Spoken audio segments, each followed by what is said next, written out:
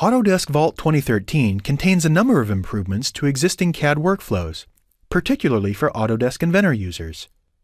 The Open in Place dialog in Vault 2013 has been redesigned to feature a file detail grid, bringing added convenience and efficiency to one of the most commonly used commands. The grid permits users to sort, group by column, and add or remove columns from the right-click menu.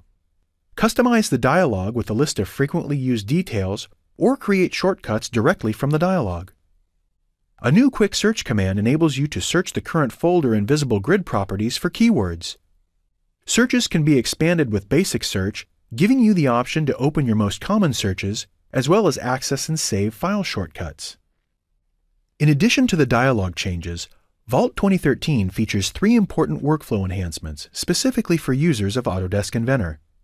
The first of these workflows is iPart and iAssembly dependency. Autodesk Vault now downloads and checks out all affected instances of iPart and iAssembly families during factory updates to help keep them in sync. The second change around common Inventor workflows is improved support for level of detail. Vault 2013 now enables users to add assemblies that contain suppressed components. As an automatic part of the check-in operation, Vault identifies and includes any suppressed parts.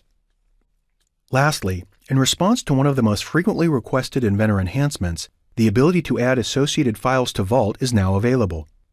Now when users add or check in model data, they are able to filter, search for, and add related design documents such as IDW, DWG, and IPN files.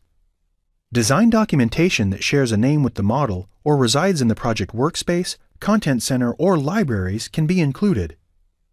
Together, these multiple enhancements all add up to a much simpler and productive user experience that helps not only to reduce design errors, but can also lead to significant time savings over the life of the design process.